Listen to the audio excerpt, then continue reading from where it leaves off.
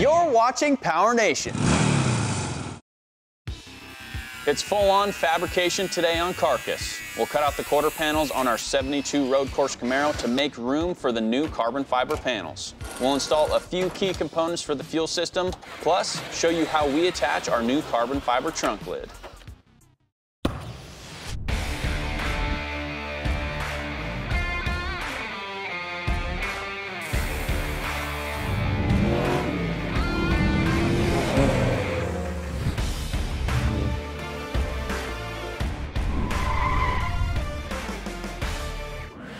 Hey everybody, welcome to Carcass. This is our 1972 Camaro that Jimmy and I are turning into a road course race car. We've done a bunch of work on this car already, and most recently, we've welded the roof skin on this so it looks like a Camaro again, and that's gonna kind of take us down our path we're going on today. We're gonna start working on some body mods. And so today we're gonna be focusing more on the rear of the car. We have some carbon fiber quarter panels that we've made already, and I've mocked one up on the passenger side. So I'm gonna show you how I did that on this side here.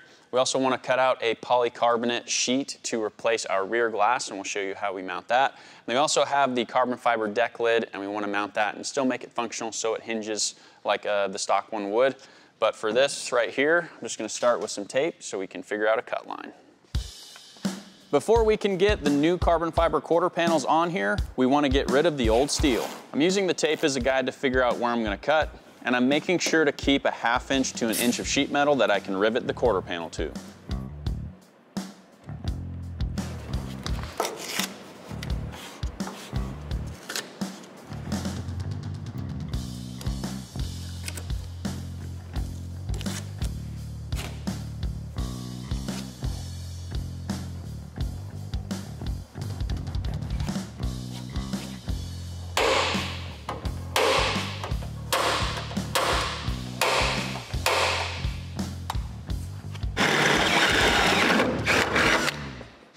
All right, so we've got this thing taped up. I've got a hole drilled, and I'll explain why I'm doing that. When we go to cut this, it's best not to have sharp corners up here just because it leaves the metal more prone to cracking, especially with this thing vibrating so much. We just want to make sure these are nice round edges so it's less of a stress point. And then these lines may change depending on how we fit up our carbon fiber quarter, so these aren't like the end-all be-all. If we want to grind and trim some stuff to move the lines back a little bit farther, we can do that too.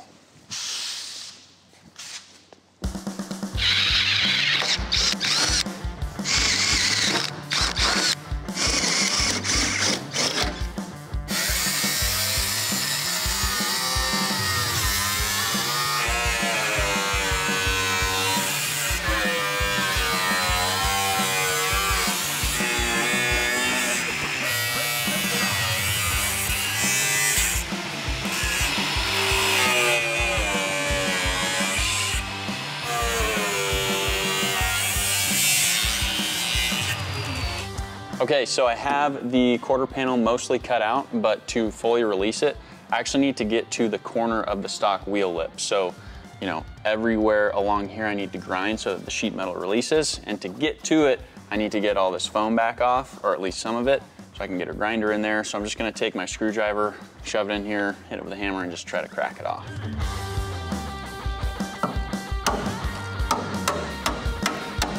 The reason why the foam was on here in the first place is because it was used to shape our fender flares, which gave us the plug to mold the carbon fiber quarter panels.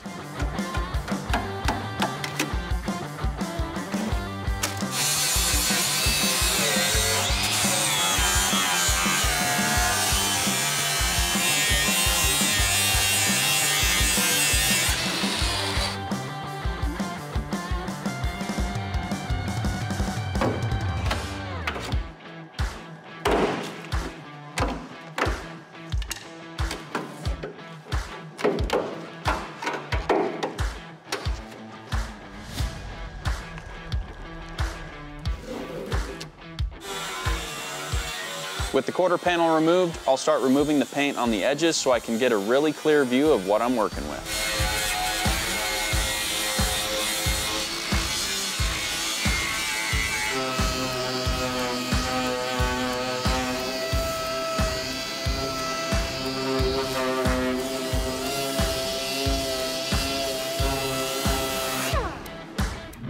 Got this rear quarter panel cut out now, and I've got this kind of trimmed out, got these sharp edges taken care of. A couple things here about this.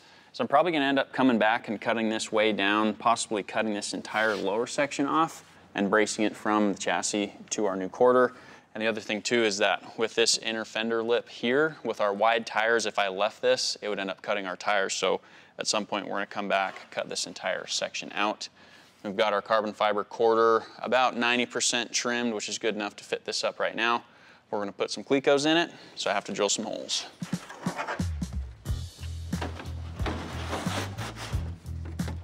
What do you got for a gap? You good? Yeah, I'm good here.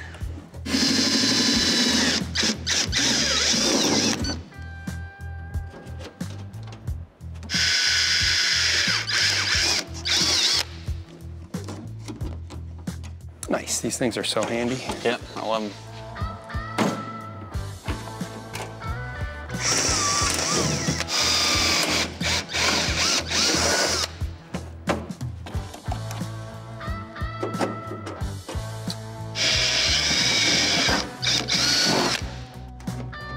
So that's pretty much it to get this quarter installed. Still got a little bit of trimming to do, but as you can see, this thing's really rigid up against the car, and I think that's gonna work out just fine. Up next, we'll show you a few tips on what to look for when installing the fuel system for your race car.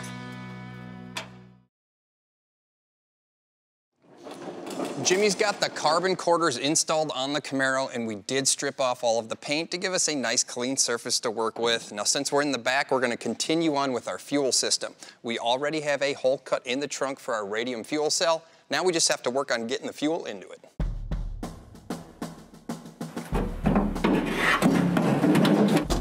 Now, Radium also sent us what we need to hook up a fuel neck to the fuel cell. They sent us this little 45, this goes on top of the cell itself. And they also sent us this really cool, sleek fuel neck. Now, two things to consider when you guys are looking for a location to mount the fuel neck. One is the drop, or the angle of the tube as it goes into the fuel cell, and the second one is location. We're gonna mount ours up here on the quarter, and on the back side of this filler neck is this little foam pad. Now, the best part about this pad is you guys can mount this on a little bit of a curve, which works great because our quarter has a little bit of a curve here, so this should seal everything up. I gotta take a couple measurements, we're gonna drill some holes, and then we're gonna work on putting the fuel tube in itself.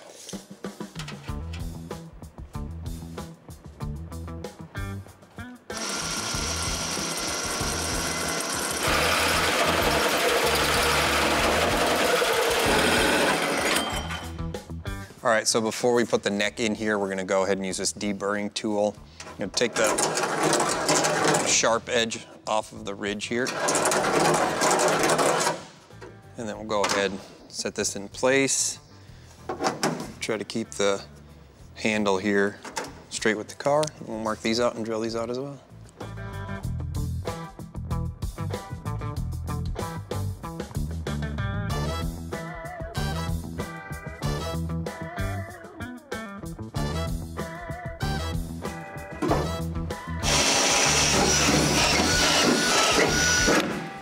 All right, so we can go ahead and put the filler neck in. We will put that little piece of foam on there and drop in a couple of the screws, and then there's this retainer ring that goes underneath, and we'll tighten everything down.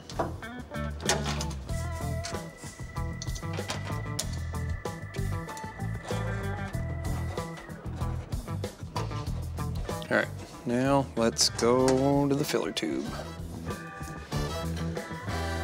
So up underneath here, we're gonna have to add this little 75-degree bend here. We got this one from Summit Racing. It's 1.5" OD, so it works with the rest of what Radium sent us. This will get us in the direction of the fuel cell. All right, so down here on the tank side, we'll add the adapter that came with the Radium stuff. Here's the other side of it. We'll screw this all down. And then we will add the piece of tubing that they also sent, and that should button all this up.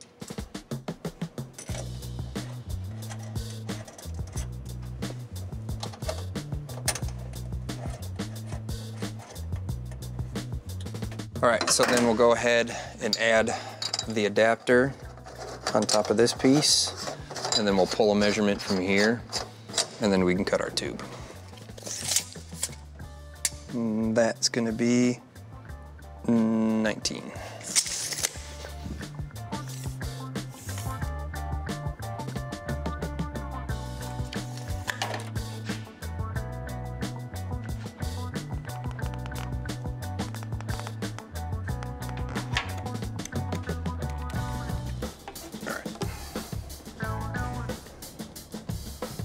That side on, go to this side. This is just all mock-up. This is super easy to install. We got good drop on everything. All right, that works for the mock-up side of things. Radium makes some really nice products, and this will work perfect in our Camaro. So we'll call this all wrapped up here. We'll go grab a couple more things and we'll finish out the back end of the car. Coming up, with other racers staring at our taillights on the track, we want to make sure they can see them. Plus, we'll finish up installing our carbon fiber panels on the rear of our Camaro. So we've been working on the back half of the Camaro, and one of the things that we are going to retain on the stock side of things is a set of taillights. Ours are in pretty rough shape, and we want to make sure people can see us as we're entering the corner, applying our brakes. Now, Classic Industries was nice enough to send us a brand new set of taillights for the rear. They've got the nice chrome trim ring on here, and the lenses themselves are crystal clear. This is a great option for you guys that are doing any restoration work, or it works great for us even on the race car side of things. Now, beyond all of the taillights and stuff, they did send us a nose cone and a couple bits and pieces for the front. Our nose cone was pretty beat up. Somebody must have got in an accident. So to get these installed, it's pretty simple. These just kind of unsnap from the buckets. We'll get them set in the buckets here. We'll install them in the car, and then we're just going to worry about the wiring a little bit later.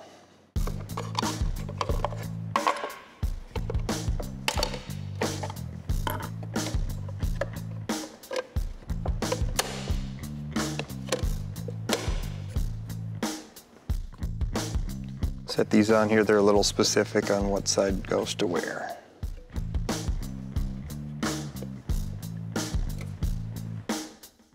Okay, let's get these set into place here. We'll bolt them down. To keep our new taillights and our buckets in place, we'll be using the factory speed nuts. These don't require a lot of torque, but will hold everything in nicely.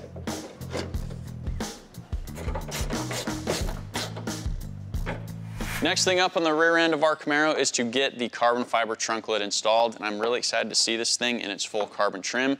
But to get it on here, I have to get these hinges to lay all the way flat, and how they're held up is there's a torsion bar that's underneath this cover that just runs from one side across to the other. So I've got to get that cover off and get those torsion bars out of the way.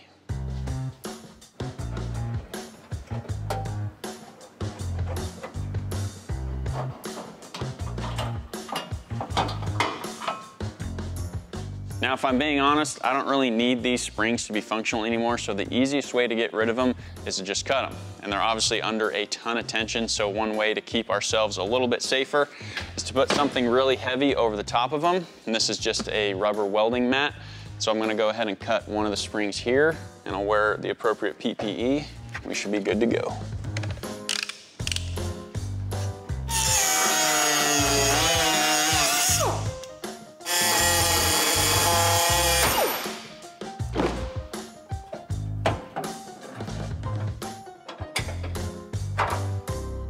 All right, so now the next step is to figure out a way to get our holes transferred onto our deck lid so we know where to drill them for our rivet nuts.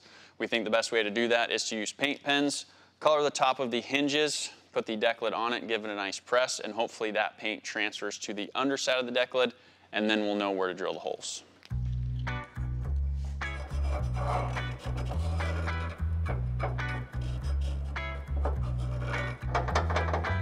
All right, we got enough on there? I think so. Yeah, let's try this. And give it a shot. Line up the end, get our gaps right. Yeah. All right. Think so? Yep. Get the press on there. Yeah. All right, see what happens. There you go. There you go. That works. So we did end up putting a little bit of paper towel under here and put tape on it so it can kind of conform. That's gonna be perfect for us to drill some holes. Nice. Cool. I'm gonna get some drill bits and some rivet nuts. After drilling some pilot holes, I'll go ahead and drill to the final size for the rivet nuts.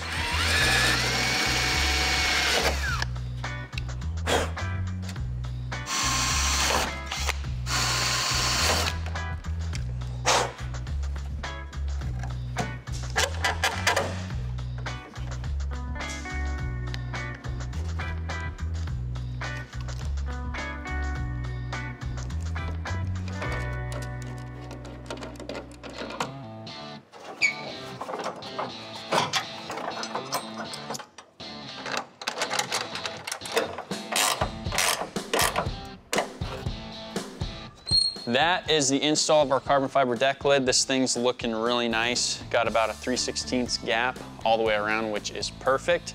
Now we just need a way to latch this thing down. Now that our trunk lid is installed, we need a way to secure it. We'll show you a quick and easy way to keep it locked in place. With our deck lid installed, we need some way to keep it secure. And the way we're gonna do that is by using a latch system that you've probably seen on race cars before. These are AeroCatch latches that we got from Summit Racing. And the way that they work is pretty simple. You have your latch here, you open it up, take your pin, go ahead and install it, shut it, gives you a nice secure connection. So with these, we have to mount the pin somewhere on the car, mount the latch onto our carbon fiber deck lid. So to get started, I'm gonna cut some metal. To mount the pins, I'm using 1/8 inch plate cut into a 1-inch strip.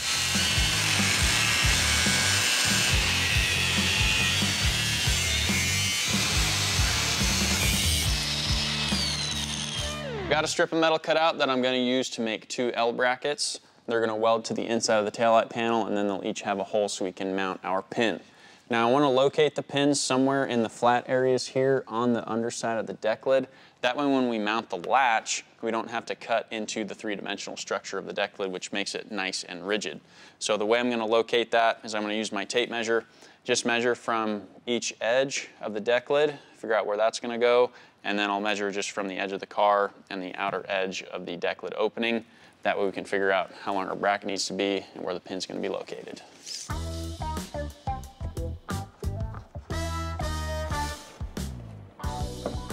About 11.5 from the edge.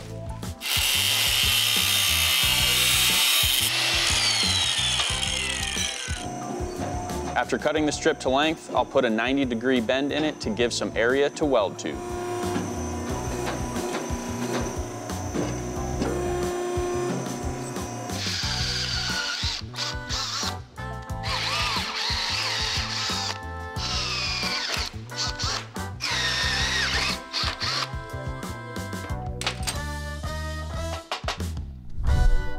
I've got my L bracket here with the pin bolted to it, and now I need to figure out where I need to weld this on the inside of the taillight panel. So what I have mocked up here is just a long ruler that kind of gives us a height gauge, and then basically I'm going to take our 10.5 to 11-inch measurement that I had on the deck lid, go from the 50-inch mark that I have on the left side, I'll go over to 39.5, make sure the pin's about at the height of the ruler, and then I'll mark this so we know where to place it when we weld.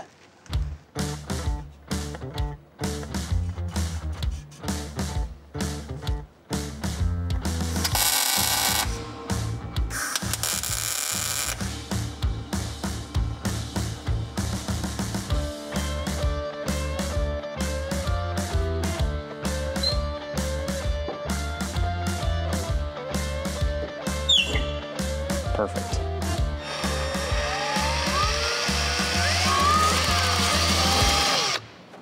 Now I'm back on top of the deck lid and I'm getting ready to trace out the template for our latches. And I did a couple things to help myself out. The first thing is I made a center line down the deck lid and then I picked a reference point. Then I used a straight edge to go from the hole to the reference point and I traced out the center axis of our latch. And what this does is I can then measure from each hole to our reference point, and I know that they're within a 1/16, so I know everything's going to be symmetrical and the angles are going to be mirrored. So now I can just use the hole and our center axis and I can line this up on the template, trace everything out.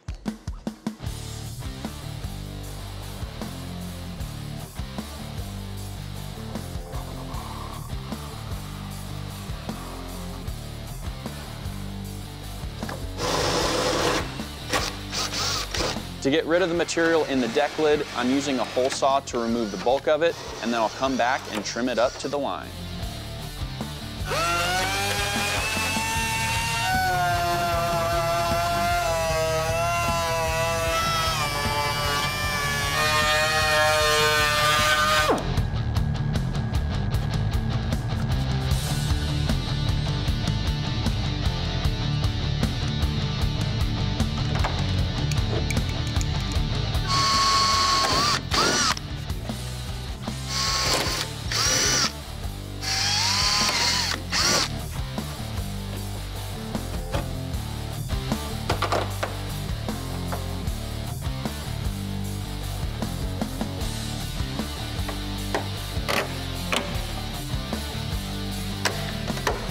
There we go.